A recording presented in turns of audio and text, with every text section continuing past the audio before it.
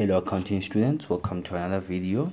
In this video we'll be doing analysis and interpretation of financial statements and also the audit report. So guys, usually people who analyze financial statements are the users of financial statements, the stakeholders, people who are benefiting in some sort of a way from the company, right? Such as like our shareholders, employees, our SARS, or potential shareholders, people who are looking to invest in the company. So now the ratios are divided into 5 categories: profitability, liquidity, solvency, return, risk, and gearing. Profitability simply shows us how profitable is the company, the way the company is making its profit and managing its profit, or managing its expenses, because the less the expenses, the more profit it will make. Liquidity just tells us about the ability of the company to settle its short-term debts. Solvency, long-term debts, the ability of company to settle its long-term debts. Return, it's based on shareholders, the return that the shareholders are making in the company.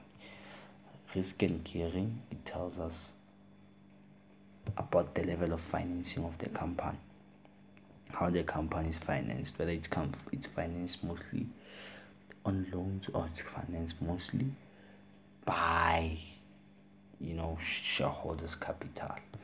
Fine. So for profitability ratios, all these ratios, they have formulas. You must know to calculate them by heart. For profitability ratios, is easy, guys.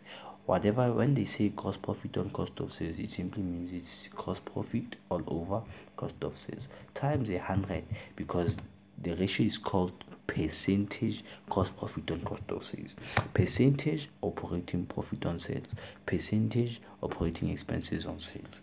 That's what it means. So this means this is percentage gross profit on sales, which is GP, gross profit over sales, times 100. Then you got your answer in the form of a percentage. Alright guys, in the form of a percentage, it's easy. This one is important. This one is important because it also gives you the markup. Usually you'll be asked to compare whether the markup was being maintained or not. If they are not the same, then you state whether there was stock theft, or maybe they were charging too many discounts, and so forth. Now guys, the most important thing to know when asked to comment on ratios, if you could master these 4 steps, then you can answer any question on ratios. The first step when answering or commenting on ratios, you must know what you're analyzing, meaning you must know what category are you focusing on. You must know whether you are being asked to check on the profitability, liquidity, solvency, risk, or return. Right, that's the first step. The second step, you name your indicator. You say that the gross profit on sales, there's a mark for that. The percentage gross profit on sales is 50%. You see, you name the indicator and give a figure, right? And then the third step, you compare with priors. So meaning you say the percentage gross profit on sales is 50% for 2020, and you compare. By comparing, you do not just state that in 2019 it was 40%. You must state that it increased or it decreased.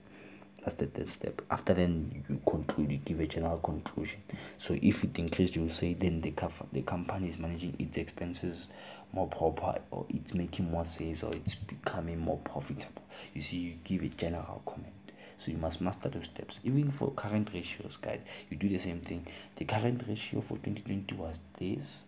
It increased or it decreased from this much, 1:1 to 2:1.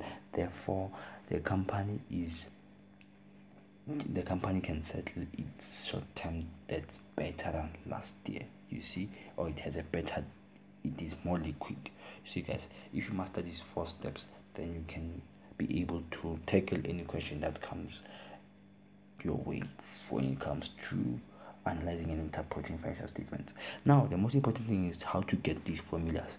The current ratio, can be calculated from the formula current assets all over current liabilities. the same as acid test ratio, but for acid test you exclude trading stock from the current assets. Right, exclude trading stock from current assets.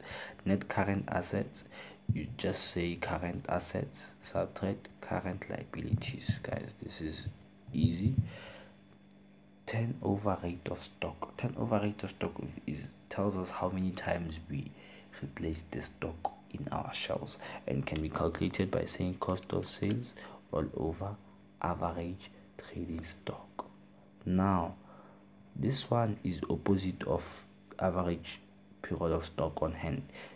Average period of stock on hand is average trading stock all over cost of sales, and this one, it can be in days because it tells us the number of days that we take to replace stock. So they are opposites of each other. Debtors collection period, here you get average debtors all over credit sales. For creditors, please note that if you're not giving creditors, you use sales, you assume that all sales are credit. Here it's average creditors all over, sorry about that, average creditors all over credit purchases. If you're not given credit purchases, you use cost of sales. Average, by average, anything when you say average, it means it's, we multiply half, you add two things and then you divide by 2, right? So meaning you'll add trading stock at the beginning plus trading stock at the end, then divided by half. You see, guys? So anything, even for creditors and debtors. Solvency ratio, it's easy. You just take your long-term assets divided by your long-term liabilities. Yes, guys, so you take all of your assets divided by all of your liabilities, all of your assets divided by liabilities. So it's just total assets all over total liabilities. The net assets is total assets subtract total liabilities. For your return on shareholders, this is also, it gives you, whenever they say return, whenever you see the word return, just know that there's profit involved. So here it's percentage return on average shareholders equity. So it will be net profit after tax.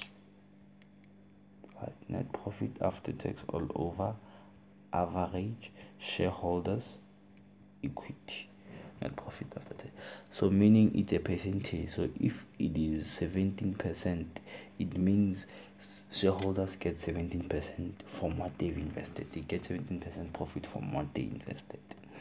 Earnings per share, it's also a ratio, which is net profit after tax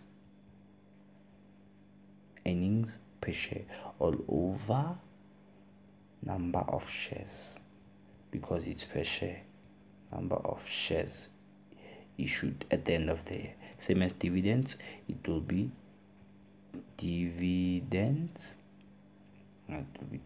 both interim and final, all over number of shares. The same applies to net asset value. This one, you can treat it as the average share price. It's the real value of the share, which can be calculated by saying shareholders equity all over number of shares issued, right? Number of shares issued, even here. These, they give you the return. So this one, it gives you the share price. This one, it gives you the dividends per share, guys, right? So meaning if directors choose to give more dividends, than last year. It means the dividends per share will increase. They changed the dividends payout policy. You see, they're paying more dividends, guys. So let's go to the last category, which is risk and gearing. Risk and gearing, you have the debt to equity ratio. It also tells you that it's debt which is non-current liabilities all over shareholders equity. Guys, this ratio is highly important. It's highly important. Reason being that it tells us how the level of financing of the business. It tells us whether the finances, the company is financed through loans or more through shareholders equity, through our shareholders. So this ratio, it must not exceed 0.5:1, because if it exceeds that, it means we are relying more on our loans than on our shareholders equity. It means we're having more loans. I don't know if you understand me, guys. It means we're having more loans. What the basic idea is that if we're a company, we must not take lots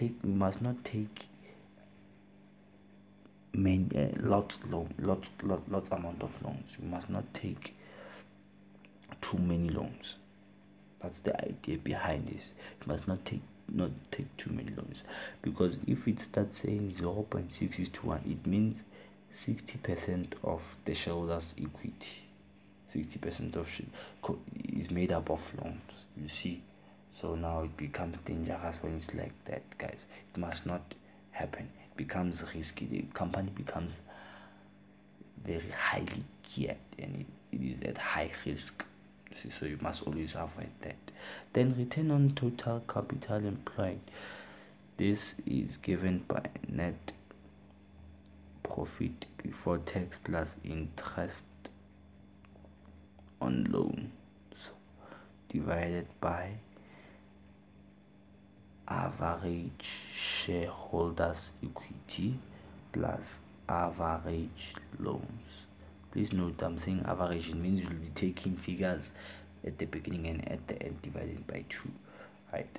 This one is just tells us how much return are we getting on the total capital we employ into the business. How much return are we getting from the loans and from the shareholders equity. It just shows us whether the amount that we are employing, the way in which we are financing the business, whether it's giving us good profit or not, guys. So that's just it about the analysis and interpretation of financial statements. If you master these 4 steps, then you'll be good to go and know these formulas, guys. You can know these formulas. They are just interrelated. The way I did them, they are just interrelated. You can also be able to do them. The last thing is the audit report. The audit report, you'll be asked on it. You'll be given a statement where you'll have to identify whether the report is an unqualified, a qualified, or a disclaimer report. An unqualified report, it's what every company aims for. You're looking to have no concerns with your financial statement, because as I said to you earlier, the financial statements, they are compiled by directors. So the shareholders trust the directors to make sure, trust them with the financial statement and everything the company. They trust them that they won't do any fraud, they won't commit any fraud or corruption or behave in any unethical manner, right? So if you're having an unqualified report, it means everything was just smooth. The directors were clean. There was no sign of an unethical behavior or something like that. But if once you get a qualified report, it means there's some type of concern. Probably there was 500,000 which was sent out as director's fees, but with no proof. But besides that 500,000, everything else was correct. So there's just a little bit concern somewhere.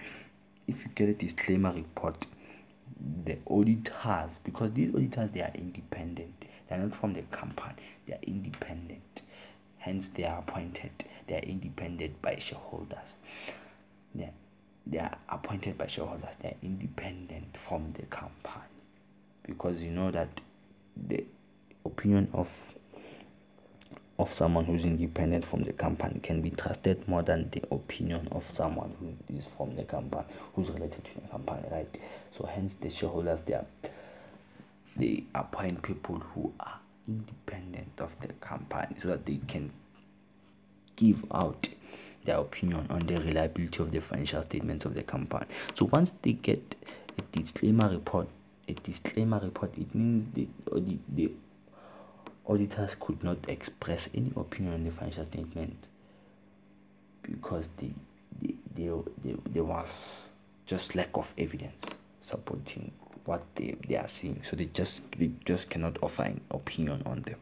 See, so that's the report that no company wants. So that's what you must know. We have an unqualified, qualified, and a disclaimer report. Unqualified is good, disclaimer bad, qualified one concern. Thank you guys. I hope this video will be helpful to you.